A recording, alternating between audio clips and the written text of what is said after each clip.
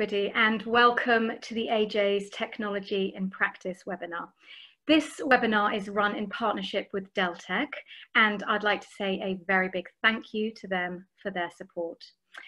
Making sure your practice is on the front foot in terms of digital strategy and technology is more important than ever, particularly in the current context. So I'm delighted to be joined by an expert panel today who will be sharing their experiences of how digital technology can improve your practice, and we'll be getting lots of hints and tips along the way. This webinar lasts for about an hour or so we'll have a panel discussion for around 45 minutes, and then we'll be open for questions from you, our audience. Please do use the Q&A function for questions, and we will try to get to as many questions as possible.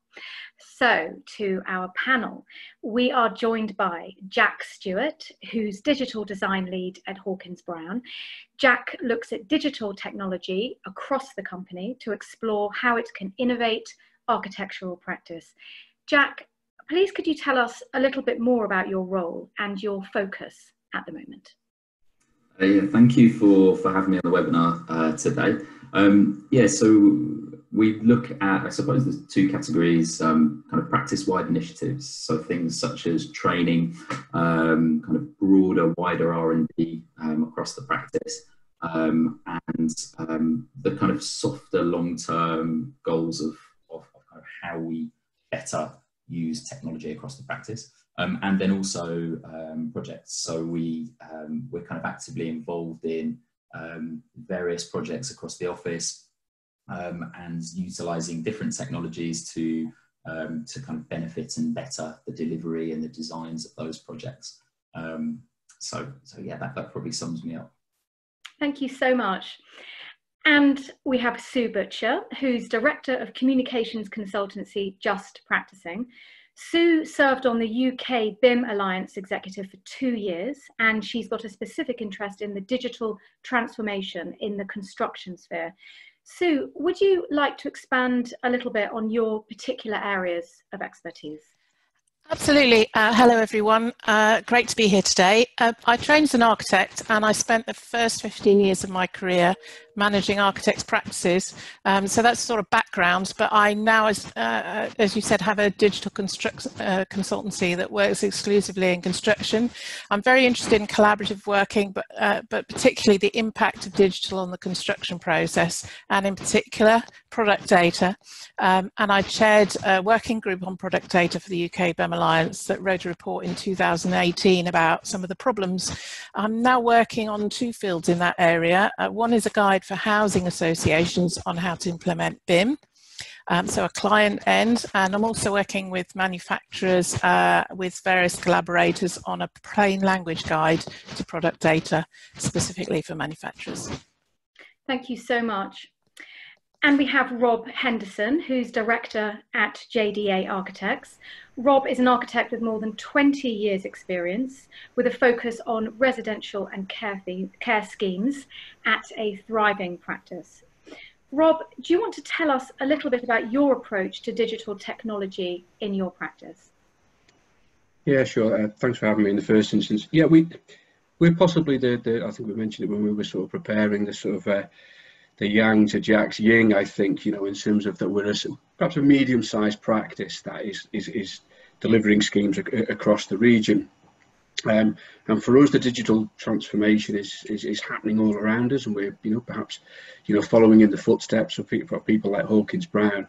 And really for us, it lands into 3 sort of very definitive areas for our digital sort of areas, and that's running the practice and sort of how we use digital, I was going to say we got a team of 23 in 2 offices. We don't at the moment. We have a team of 23 and 23 mini offices in the Northwest, and actually even Ireland at the moment. And so how do we collaborate as a team? We then have this sort of the design process and the client experience, and how the digital technologies can help us with that. And then finally, we need to remember that we're designing buildings, we're designing space. And so what digital technologies are available to help the building user at the end, the end user at the end, to make sure that their lives are improved by some of the sort of technological innovations that are happening just now. Thank you so much, Rob. And we also have Bret Tushaus, who's Deltek Vice President of Product Management. Bret focuses on the changing needs of the architecture industry, and he's got a mission to identify new ways technology can solve practices' operational challenges. And prior to joining Deltek, Bret spent 15 years in architectural practice.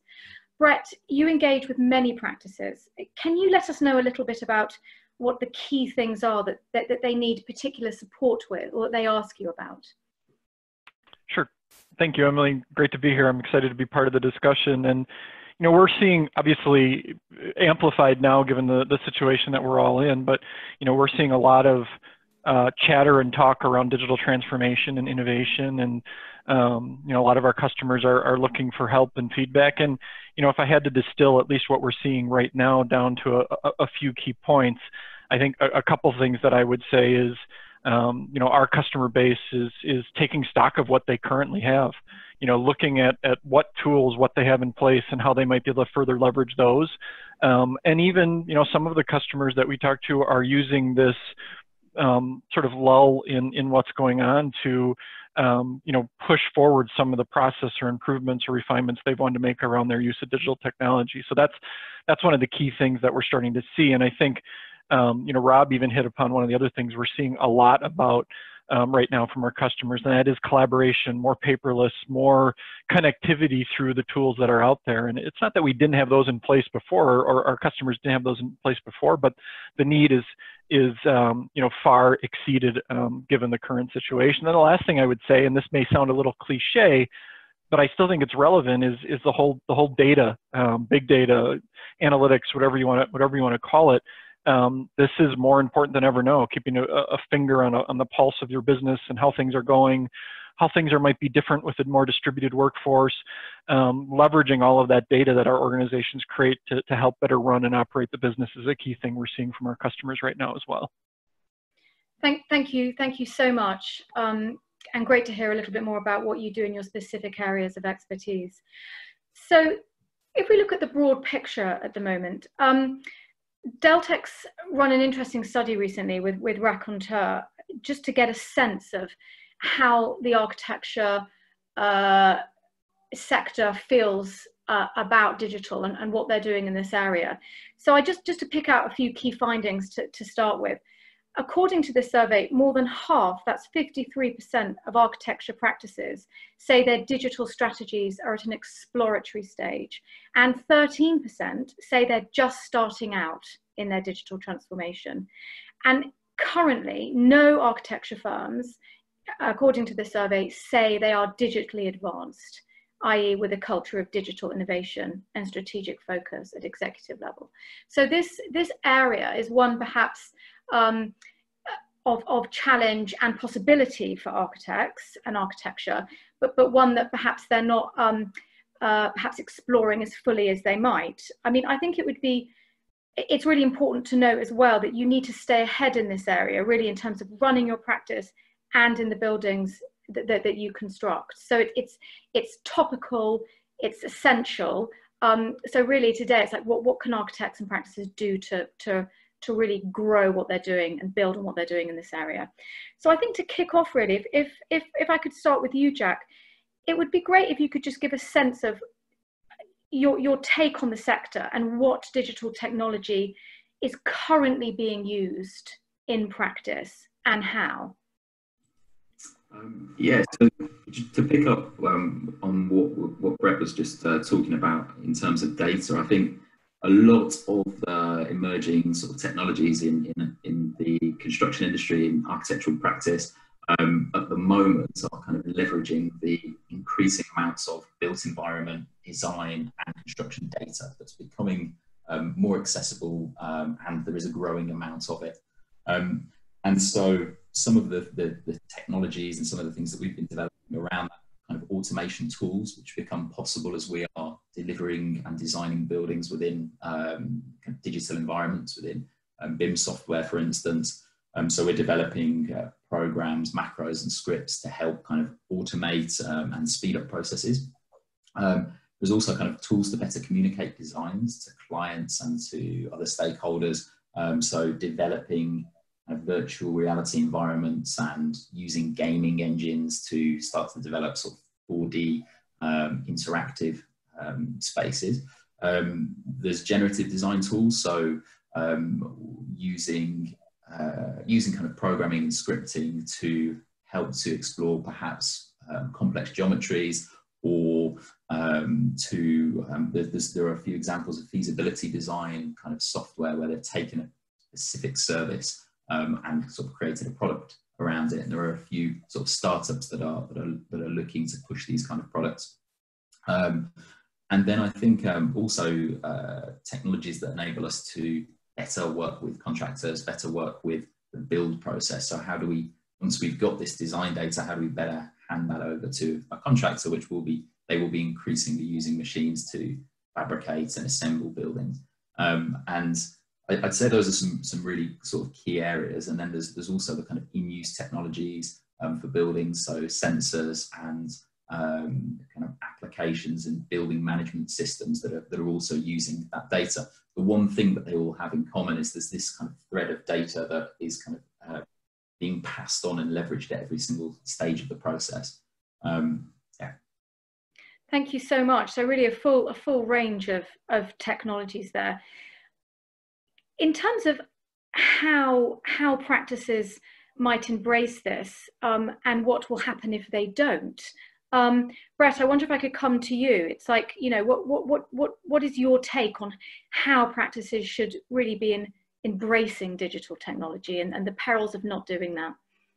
Well, I think the first thing to mention is, you know, you look at even the statistics from the survey that you cited earlier, and I think one of the first things that firms need to understand is digital transformation. The word itself is daunting. You know, the concept of transformation, I think, is somewhat intimidating to many companies. And I think companies need to understand that while they may not have a discrete project that's called digital transformation within their organizations, that doesn't mean they're not digitally transforming. That doesn't mean they're not leveraging what's going on with technology to help their businesses, because I would bet that many firms are, but they don't necessarily call it digital transformation. And I think recognizing that is important because it takes a little bit of the stigma and the intimidation of this digital transformation concept off the table. So I think one of the first things that people need to understand is I'm probably already doing some of this in maybe small ways here and there, and I just need to continue to build on that. So in terms of the how, I think that's one of the first steps customers need to take. And then I would say, you know, what happens if you don't? You know, I think the climate we're in today is probably a great example of that. It's time when we have to pivot a little bit. It's time when we have to adapt. It's time when we have to, you know, maybe look at some different business models to help us take us forward, get through the current situation, and hopefully come out on the other end thriving. That's amplified now more than ever. And I think if firms, companies don't start to look at how they can leverage the digital age to help their business and respond to the current situation and come out on the other end in a positive way, you know, they may not come out in a good way on the other end of this and may not be able to adapt in the time that they need to. Thank you so much for that. In terms of the most important thing then practices can do to accelerate that digital drive, Sue, would you like to speak to that point? From your experience, what can practices be doing now to really push this forward? I think there are two things. One is the current crisis, as Bret mentioned, and the other is getting back to basics. So I'll talk about the basics first. And you know, the term is not only daunting because it's trendy and therefore people don't think about it as a real thing. Let's talk about some real examples. So let's talk about your digital footprint. Okay, what does your digital footprint look like online? In the current climate, it's going to be very difficult for people to tell whether your business is still operating. They can't actually contact you in the way they used to, perhaps. And if you're not posting, of course, that's a problem. But when did you last Google yourself or your key staff? Can people find your client-facing staff and talk to them on LinkedIn? And of course, do your employees know how to use social media safely and sensibly? Because we're not just talking about private groups here, we're also talking about webinars they're attending, and we're talking about their personal social platforms and what they're saying on those platforms. You know, there's an HR issue there, but also there's a marketing issue. So, you know, does your website generate unique inquiries? I know it's, you know, very boring, but how does it rank for searches on the sort of things that your clients are concerned about now? What are those things that they're concerned about? This is all digital content, and we are all moving in that space now. So I think starting from the basics is a very good beginning. Thank you so much. Rob, in terms of your experience running and working in a medium-sized practice, which will have its own challenges and opportunities, what are you doing? Where do you see the opportunity to accelerate and grow what you're doing digitally?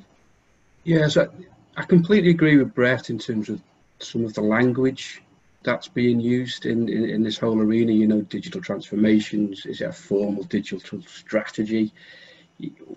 What does that mean? You know, and I'll be quite honest, I have no idea, you know, but when we've moved through, as Bret says, we're doing a lot of this, that, you know, the project information management that we have, that central store of, you know, emails, real life financial information is absolutely key to us. You know, how much time are people spending on that?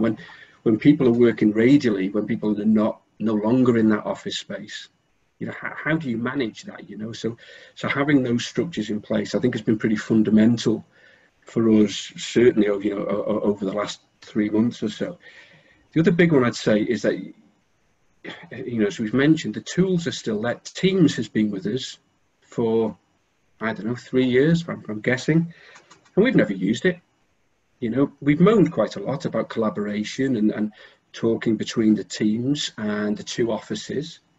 And all of a sudden, this whole crisis has forced us to prove that some of these existing, you know, tools and innovations can work for us. We've actually proved we're more efficient. We've proved that, you know, we can talk to one another without being in the same room. And we've, even to the extent of, you know, approving drawings.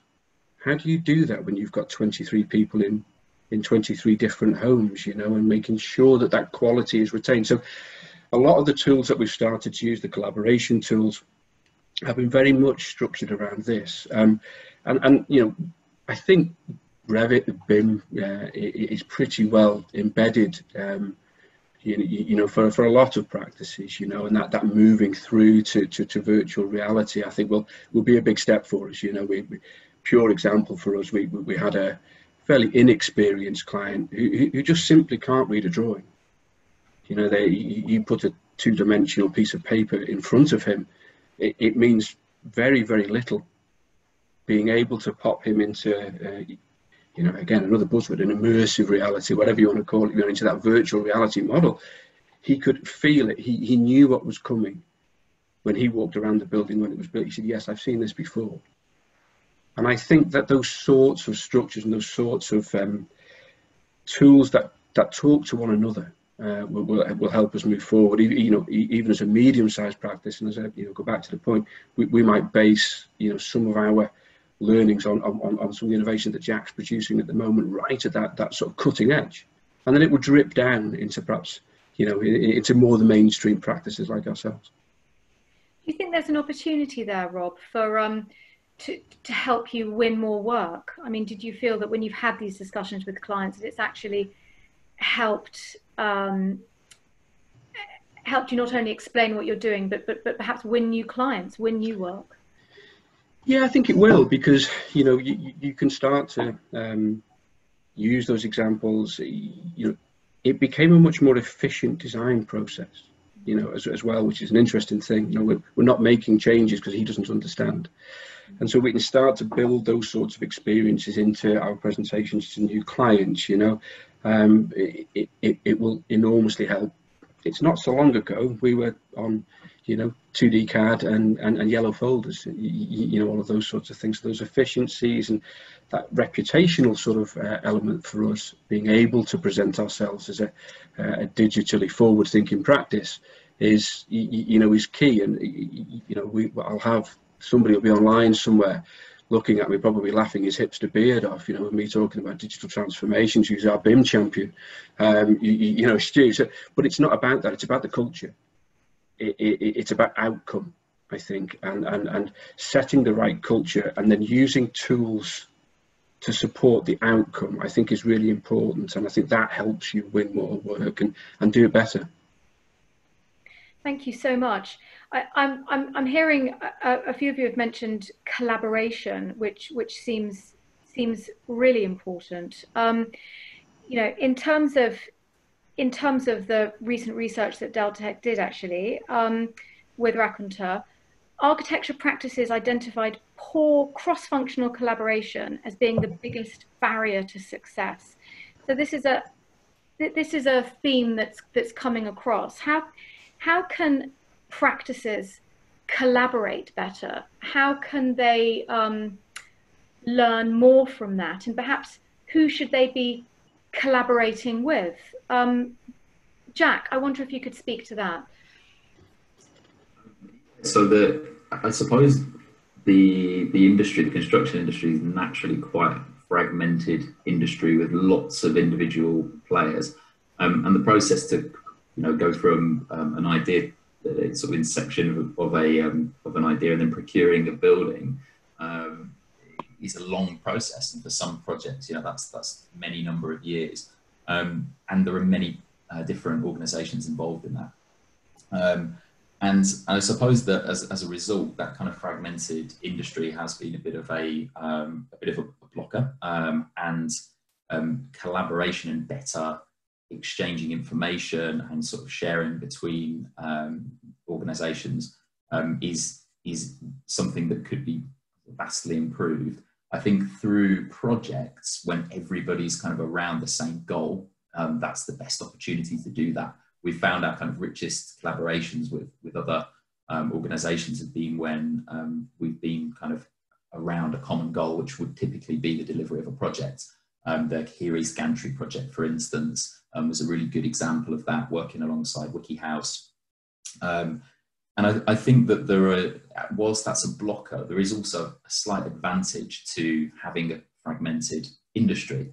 The reason being is that digital transformation or disruption is less likely to result in kind of the industry being Ubered. So one organisation sort of stepping in and hoovering up the whole industry. We may see that there are certain subsets of our services that we offer that get kind of packaged up, turned into products and resold at scale, which is kind of what organisations like Uber have done for, you know, private hire taxis. But it's a bit harder to do that with such a complex, fragmented industry. So there's an opportunity for all players to kind of, as long as we're speaking the same language, to try to innovate our parts and hand over to the kind of next part of the process, or inherit from the you know, part of the process previously in the procurement of a building in better ways. And I think that there is a benefit to that kind of fragmented nature. It means that we, as long as we all are kind of innovating and speaking the same language, we can hopefully all benefit from you know, digital disruption and transformation. So I think that's a potential positive there as well. Thank you so much. And Sue, I know collaboration is a point that really interests you. In terms of your construction background and knowledge, what does best practice look like from your point of view in terms of practices collaborating to really drive their digital strategy and approach forward? I think the most important thing that you can do is seek out those organisations and people who have been working on the topic of collaborative working for years and haven't had any attention or enough attention given to them. Some of them are new initiatives as well. So, for example, Constructing Excellence has been promoting collaborative working for donkey's years. Has written a lot of new articles about it recently, and they have regional groups, and a lot of them, I know the London branch is running their events virtually now. Of course, they probably all are. So it's an opportunity to network with people across the industry about collaborative working. There's a behaviours for collaboration community, because behaviour is the main key element of collaborative working. Technology can enable, that's about 10%.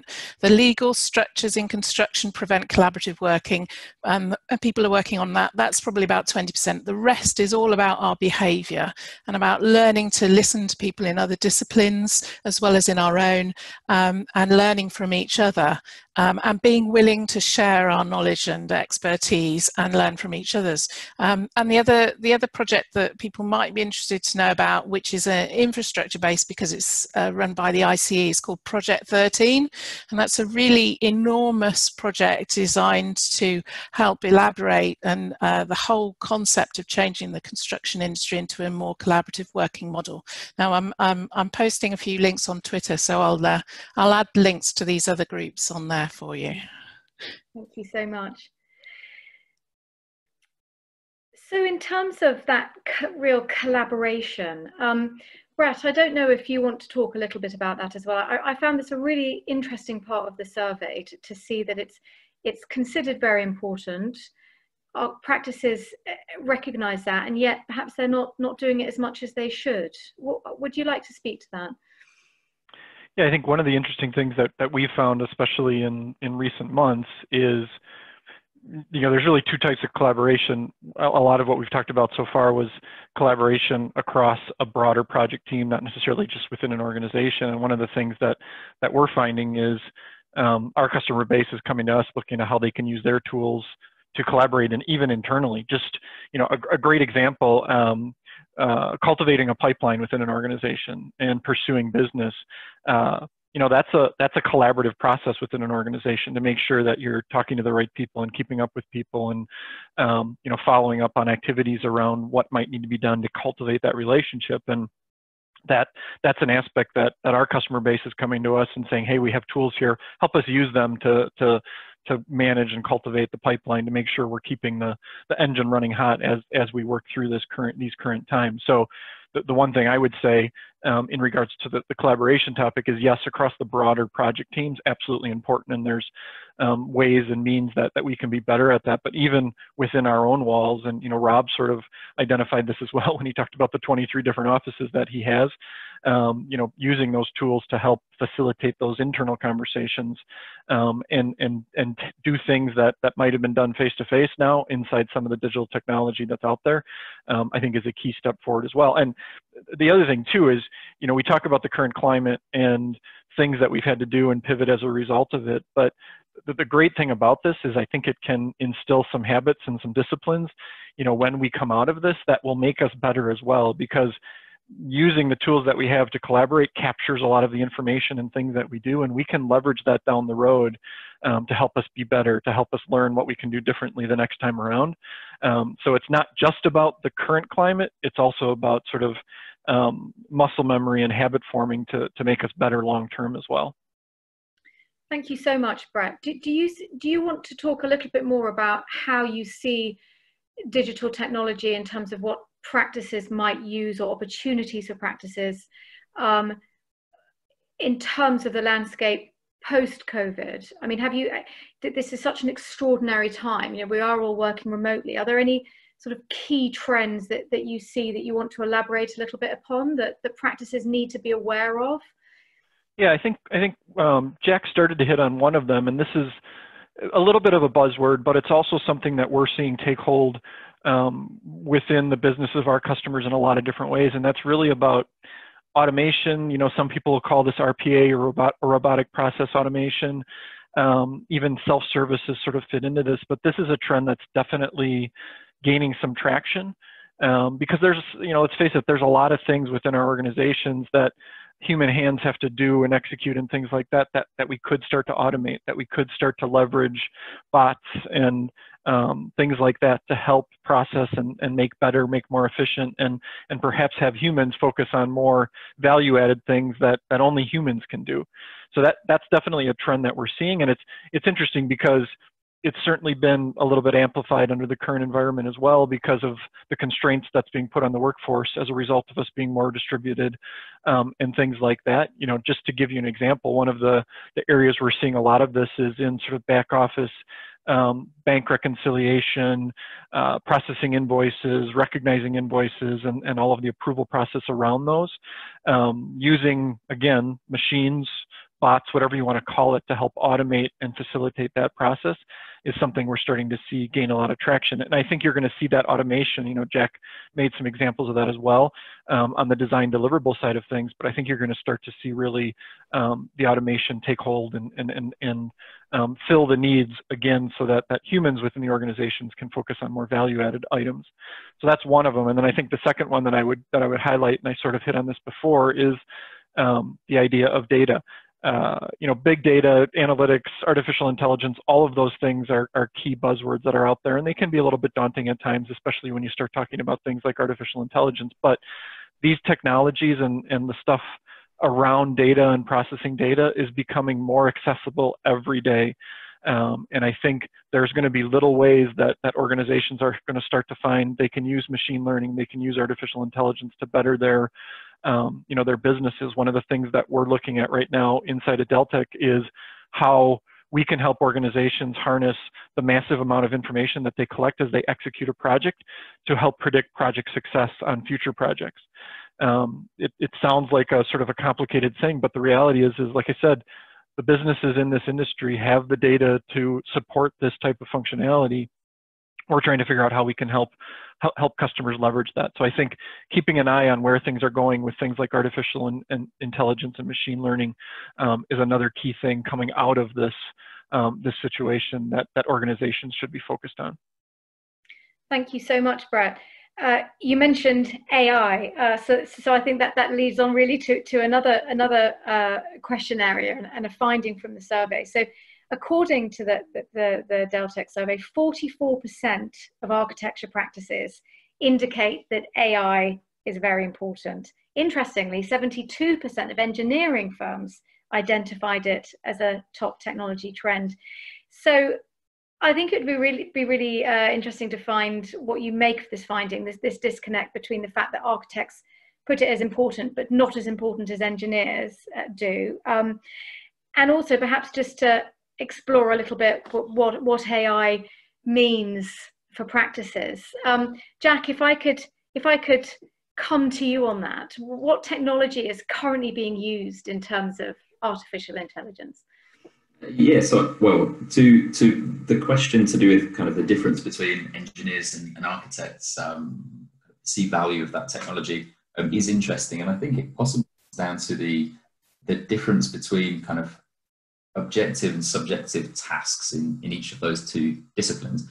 Architecture tend to have more subjective kind of solutions where it's not completely straightforward or you can't numerically or quantitatively decide what the right solution is.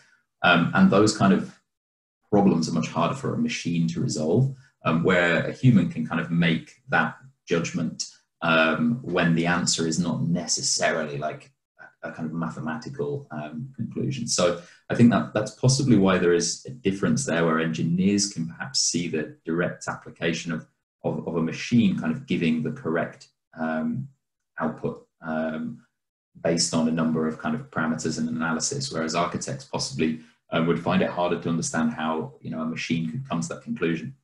But I think what we are seeing, and what we've kind of seen since the beginning of kind of time really, is that designers or humans have worked with machines or developed their own machines to help them to realize their ideas.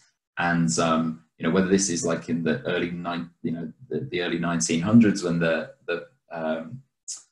first drawing board was developed, that was at its time technology, and we had access to 3D modeling in the 80s, but yet we were only really modeling buildings in 3D in the kind of as we got into the 2000s, 2010s, and so I think that architects and designers have always been working alongside machines to help to realize their ideas.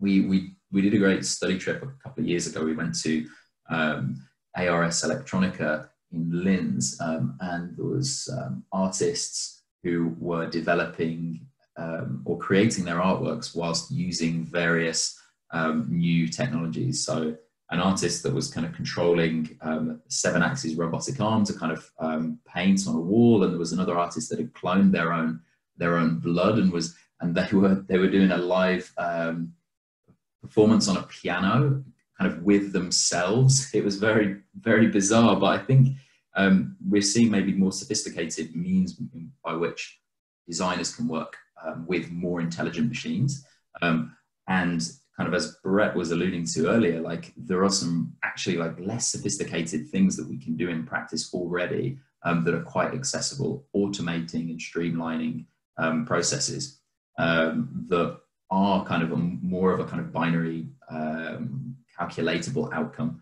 And then perhaps for the more subjective design tasks or the more subjective things in practice, there needs to be more thought in how designers can work alongside these machines, and there can be kind of a two-way dialogue to come to the correct kind of conclusion and correct solution. So I think I think AI sounds like real scary because it kind of sounds like I don't really understand how that works. But actually at the most simplified level, it's just automating tasks, it's macros, it's using Excel, and then that can become more and more sophisticated. So yeah, I hopefully that kind of answers that. Thank you so much. It was really, really good insight there. Thank you. In terms of AI, Rob, is that something that the buzzword present a challenge to you, or is AI something that you would like to be doing a little bit more of? I mean, I know you've touched on this earlier, but is that a topic that you want to be exploring? We've not cloned any blood recently, but we'll perhaps look into it in the next couple of months. But to be honest with you, again, the term artificial intelligence, what does it mean? How does it work? But ultimately, we need to bring this back to the people that are using the spaces, and then the people that are using the buildings that we're doing, and how these new tools can help people. Ultimately, that's very often what we do. Yes, we're building with fabric, but we're putting people in these homes and in these care environments or in these offices, and how that works in a post-COVID environment is going to be a really interesting exercise. From our point of view, a lot of those issues, we'll come back to sustainability, of course, which I think is going to be a much greater. We lost the green agenda, post 2008, I think, and perhaps a lot of these tools will be helping us bring that sustainable agenda back into line. But if I can go on to the people again, and the assistive technologies as we know them, in that care environment, are helping people live more independent lives. If I can take it perhaps to a dementia, an area, those sensors that people have in their homes that people are wearing, those fall detection sensors that people are starting to use. Digital transformation in artificial intelligence is usually happening, on the phone, and so those apps that are available to us now to remind people to take their meds in a dementia environment are starting to come to the fore. And I think it is very important. Jack's mentioned the drawing boards that were absolute technology at a given time. It was a tool. It was a tool to design, and it was a tool to build. What we're looking at now is just a new set of tools to be able to build and help people, perhaps in their own lives, and the end users of this. So I think for me, we need to focus perhaps not on the artificial intelligence itself, but what's the outcome? of that, and how can we use that to improve both the built environment and people's lives, I think. And you put that very eloquently about putting the people at the heart of it. So, and I think we've talked previously, haven't we, about another sort of buzzword, the Internet of Things, but basically the idea of intelligent buildings. Yeah. You know, it's like if we unpick what that means, Internet of Things, but you know, what does it actually mean in terms of your design and for the end users? And it might be as simple as those sensors you're talking about, or being able to really measure how energy is used in the building, so it really speaks to the green agenda, sustainability issues. I think so, Emily. It needs to move beyond telling Alexa to turn the lights on. You know, which fundamentally is a new technology for us. You know, and being able to have digitally enabled homes or environments that, yes, monitor, you know, the how much energy is being used, but allowing people to come in and fix those systems, you know, so to maintenance, to increase efficiency around that home, whilst also allowing somebody to, you know, an elderly dementia resident to talk to their folks, talk to their kids, because they've had a reminder on their, you know, digitally enabled computer that you should call, you know, and that's so that's important. And I think it's about bringing everything together, you know, in the prep. Jack said we just need to be more aware. We need to be involved in actually what's seen as a mechanical and electrical function, and we perhaps should be, as architects, more involved in how those technologies are applied to the built environment that we're delivering ultimately. So is it about having more agency here, architects sort of owning this a bit more, do you think, Sue? I mean, you've talked about, you know, perhaps the ability to track products all the way through the you know, the golden thread that's been highlighted by the Hacker review. But you know, the idea of being able to really track and trace all the way through, this idea of using data efficiently, so you really understand how your building works and why and what it does. Is that something you'd like to talk about? Wouldn't that be marvellous? It's an ongoing challenge. I mean, one of the things that I know continues to frustrate architects is the difficulty they find in being able to compare products and to choose products based on their performance on characteristics that aren't qualitative. They're very basic characteristics, and yet it's extremely difficult to do that, and really important. And I think it's Rob is actually absolutely right. You know, the more designers are involved in the experiences of users, the better, because we might actually get that feedback loop that we've been talking about, that performance review process that's, you know, now embedded in the plan of work. And part of the problem, I think, is that our industry as a whole isn't digitized that way. It doesn't structure its information in that way. So products information is in PDF format, you know, and everyone's website has a different way of presenting it. And part of the reason for that, of course, is that the commercial interests of different companies inhibit and hamper their sharing of digital information. It makes them not want to do that. But I think architects are in a good position where if you can look out information like that, if you can tell the distributors of information, if you like, the people who are hosting it where you use it now, what you want from their platforms, because, you know, the vast majority of architects go direct to manufacturers' platforms. Well, why is that? Because they believe that's the place where the most relevant, up-to-date information is available, even if it's not available in a comparable form. So I think it's really important that we should be starting to ask our suppliers, because when we specify products, we're giving an awful lot of money to people.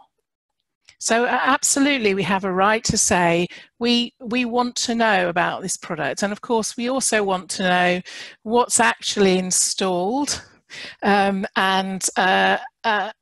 how it performs afterwards. And that's really what Judith Hackett has been talking about. That's the reason why Grenfell didn't work. And I think architects have a very important role in that thread to start speaking up for it. Absolutely. Thank you so much. In terms of how designs might change, just in terms of what our buildings might feel like and look like. Jack, I don't know if you want to talk a little around that. Will you see great change in what buildings are like, or is this incremental in terms of people's experiences of buildings, a drive for greater digital technology within how we design? I don't foresee that we'll see kind of immediate drastic changes in the way that our buildings kind of operate and look. I suppose like using digital, there was maybe a time where like parametric architecture or digital design processes were quite kind of visually, you know, you put a Zaha Hadid building and you kind of think, okay, that's digital technology, because there have been parametric processes and quite advanced methods of taking a design and fabricating it to create the forms. But the WikiHouse, the project that we did with WikiHouse on the gantry at Here East, the forms actually, they're quite, what's the word, like modest. They don't scream parametrics, but if you get under the hood of how it's all assembled, like it's crazy parametric generative design that's being used to kind of automate the construction of those buildings. So I think I've been talking probably a lot about process and how we design, because that, I guess, is like my natural background coming from working as an architect, delivering projects to what I do now. But I think it's really important that kind of Rob has highlighted that, you know, the way that buildings are used, and we're designing buildings for our clients, and we're designing buildings for the people that occupy them and use them, and that's really, really important. And we shouldn't take our kind of eye off the goal that is to create kind of the best places that we can. And I think we will start to see technology becoming embedded into buildings. And there's an interesting kind of study on the kind of hardware of buildings and the software of buildings, and should architects be involved in the kind of software development process. And I do think that the experience of future buildings will be, somebody will have to design those kind of the digital experiences. So if a building is responding to users, and we see a lot of this with kind of sustainability and kind of regulating internal environments, and people being able to have control over like active or passive environmental controls. These kind of things are important for architects to have a knowledge of, to know that, you know, if a user wants to configure or change their space in a certain way, then the user will kind of engage with the building and do X, and that will result in Y happening. And I think that where we maybe previously were focusing on kind of physical hardware of buildings, we're now, perhaps it's interesting for architects to be involved in the kind of the software of buildings and how they can kind of respond to users digitally.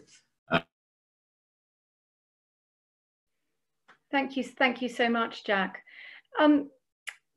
Bret, are there any things you'd like to talk just of? I'm conscious of time, and probably we need to move on to questions from the audience shortly, but are there any key blockers that you think that architects have in terms of digital technology? Are there any key things that keep coming back to you when you speak with practices, that if perhaps practices could overcome, that it would really help their business? I think there's definitely blockers out there. I think we've hit upon a couple of them already. I think the dauntingness of digital transformation in and of itself is probably one of the most common blockers out there. You know, we often hear from our customer base, I don't know where to start. You know, where do I start? How do I start?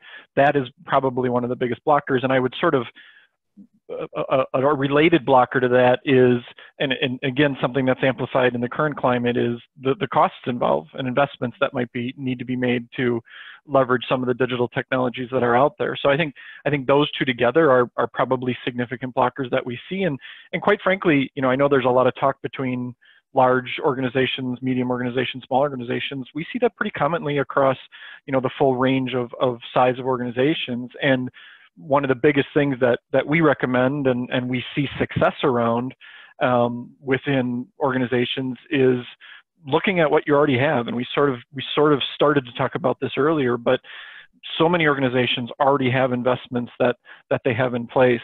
And looking at how you can further leverage those investments.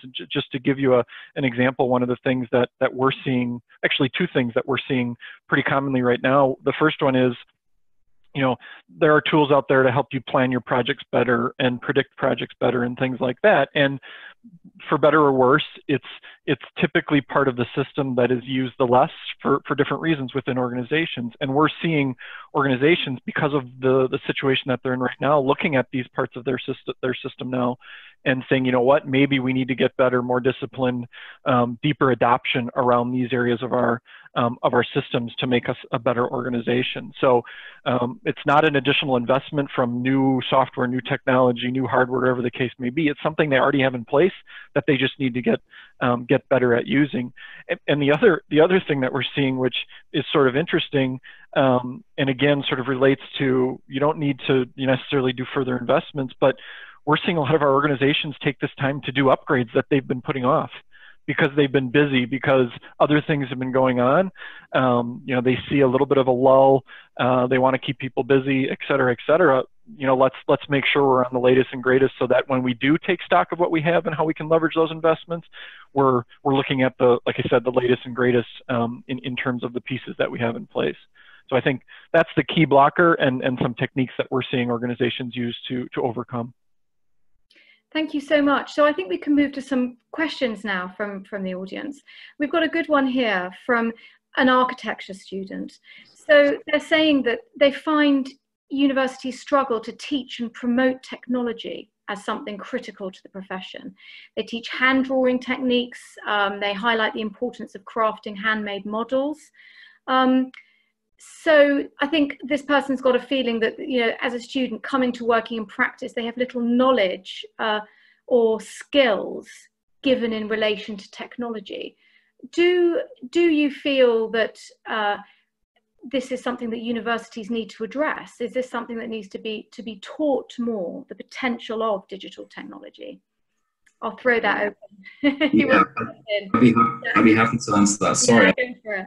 It disappeared just. I'm not sure how far you kind of heard on the previous answer. No, we heard lots of it. It was excellent. Thank you. What are the chances, man, of a power cut? We haven't had it before.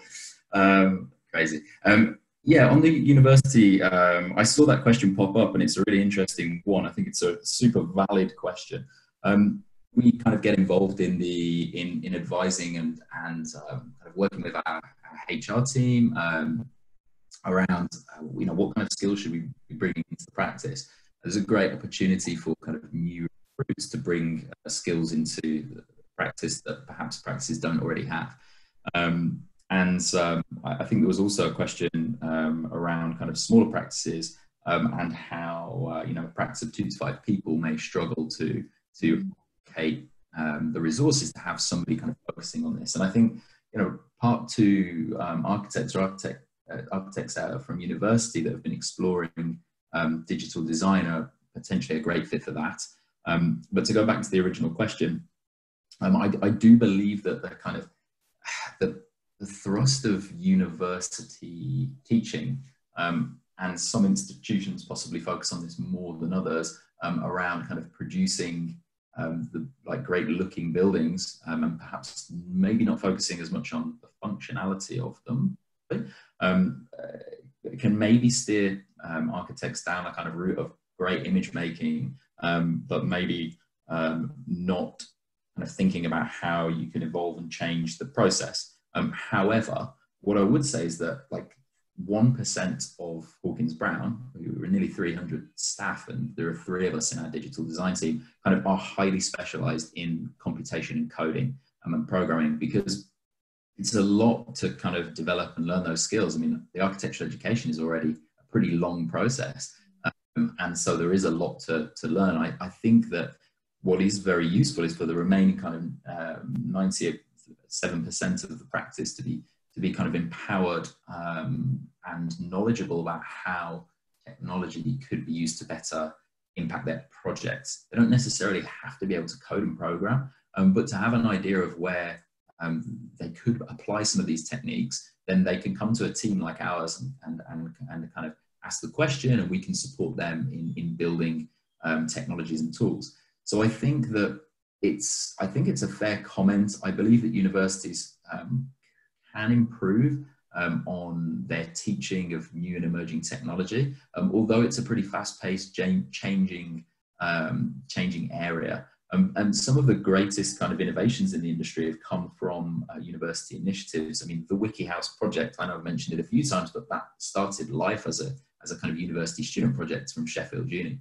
And we are liaising with a course at Sheffield University, Digital Architecture and Design master's course, which focuses on a lot of the things that we are developing within our digital design team at Hawkins Brown. So that's kind of quite a specialized course. I think for most architects, and the majority of architects in our practice, we are developing and designing and delivering buildings for clients, and therefore the key skills around being able to do that are still incredibly important, and most university courses will be teaching that, and kind of the critical analysis of design, creative thinking, the creative thought process is transferable, whether you're using coding to kind of do that, or whether you're drawing kind of with your model making, or drawing with your hands. So I think if you're interested in it as a student, then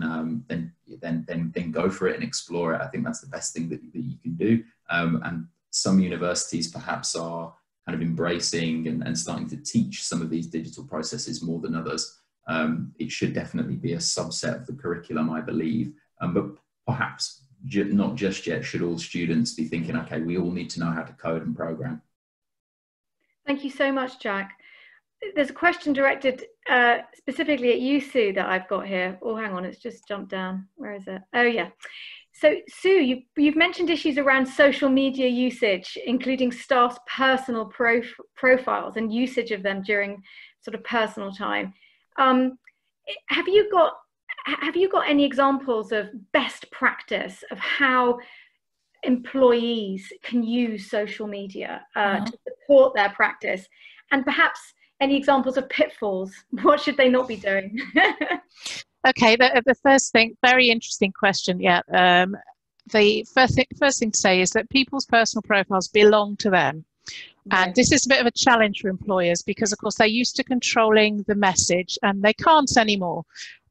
Because their employees can broadcast media, and perhaps even more effectively than they can through a corporate account as well. But of course, employees have a responsibility to comply with their contract of employment, so they don't want to do anything that brings the practice into disrepute. This is not a new phenomenon, you know, it's a 10-year-old phenomenon, but obviously our attitude to it is gradually changing over time. For example, about 5 years ago, I was working with a very large London architects practice, and we were teaching them how to blog, and we also did some Twitter training in order to help them promote their blog posts that they were writing as thought leaders. So they were key, particularly selected individuals. But as part of that, I did an audit of everyone who said they worked for them, and discovered that they had an employee who had a personal account that was attached to their Grindr profile, and which I wouldn't have known that they worked for this person, except that they were tweeting check-ins at the office and talking to one of the employees I personally knew. Now, there's nothing wrong with having a Grindr profile, but the thing about this person is that they didn't realise that they were attaching their private life to their work life, and it's very difficult to keep them separate. So what we did, I privately, quietly mentioned this to the person I was working with in the firm, and we developed an education program for their entire staff, which was over 200 people, which was a sort of half-hour CPD session that everyone did at lunchtime over several months. Which we did to help their staff just think about being safe and sensible online. And of course, it's not all bad news, because people have been searching for people they may recruit via Google and finding people's LinkedIn profiles and thinking about the people that they know, their little black book, which is now quite often visible online, and employing people on the basis of that background for years. And the same is, you know, one's audience online in other ways. So I think that having a good social media presence is a good thing for an employee, but it is always important for people to think about the personal versus professional profile. Thank you so much. So it's about being aware and using the technology appropriately. Mm-hmm. I think we've got time for one more question. This is a good one.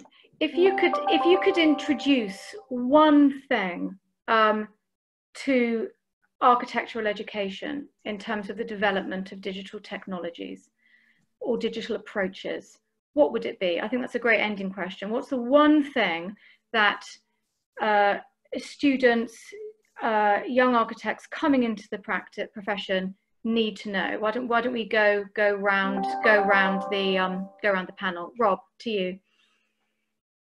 The one thing like. Thanks for that, Emily. Yeah, I was going to say Jack first, but you know. Sorry.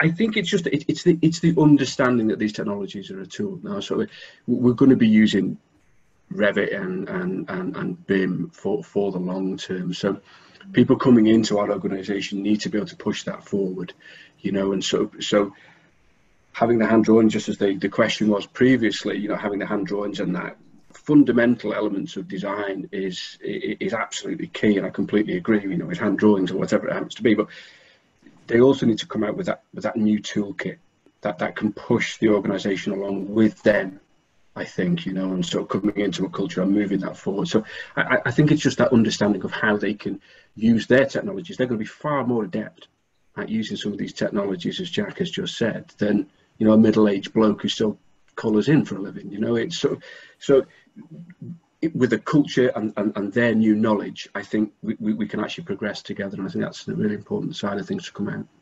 Thank you so much, Bret. If I could move to you, the one thing that a newly qualified architect needs to know in terms of digital technology. I think my push would be the use of technology for more integrated teams, and I mean across the entire project. You know, the concept of integrated project delivery and all of those sort of things that are running around the industry. Technology can support that. Technology can help that, and I think if universities and the education system for not only architects but engineers and contractors alike start to push those things, I think it's better for the business, the industry long term as well. Thank you. And Sue? I would say the confidence to go out of your discipline and find people who are interested in the topics you're interested in. You know, if you think about the BIM as an example, it began with lots of different individuals in different businesses, and they found each other online having these conversations. And it wasn't until much later on that the businesses started to pay attention. So don't feel yourself as siloed in a profession. Go looking for people elsewhere in the industry who are interested in what you're interested in, because you all have your education to share with them as well, and everyone has something to bring to that conversation. And of course now it's so much easier for people to do that online, and I used to say that Twitter, it wasn't just about a cat can look at a king, a cat can now talk to a king. So go and find out who's interesting, find out where they are online, and start asking them questions. Thank you so much. And Jack, what's your top tip? I think the three responses so far are really good ones, which makes it challenging going last. I think better understanding the kind of flow of data and information through projects would be something that I think could be encouraged at university and developed at university a little bit more. And a kind of great starting point for that, or a great starting point for me for that, was looking at kind of generative design, and because that was something that as an architect and a designer you have kind of great control over, and understanding how you can pass information and data through the design process, which can be controlled by architects, then actually starts to inform, okay, how can we kind of hand that over to another stage and understand the broader kind of data flowing in procuring a building. So it's a good place to test and explore that. And I think the benefit for students coming out of university is that they can directly apply that to, traditional architectural roles, such as a part 2 within a practice.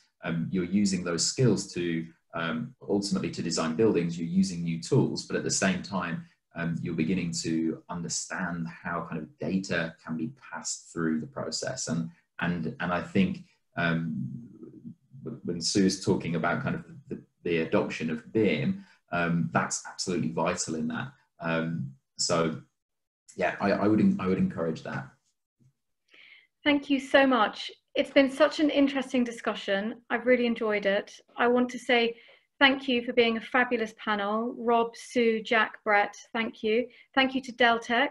Thank you to you, our audience. I hope you've enjoyed it. This webinar will be available online going forward, so please do check in on that, and you can watch it again if you'd like. Thank you so much, and have a great rest of your day.